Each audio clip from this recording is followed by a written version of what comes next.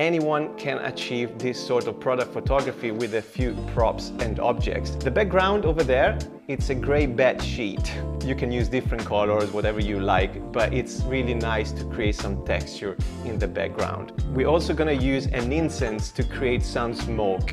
I've got two lights. One is my key light, which is right here on this tripod in white color, daylight, so the objects are lit up from the side but also from the top. The second light, which I want to feature, it's in an orange shade over there, and it's been placed next to the objects. Also, the table and the objects are probably 1.5 meters from the background because I want to have some depth of field, some bokeh.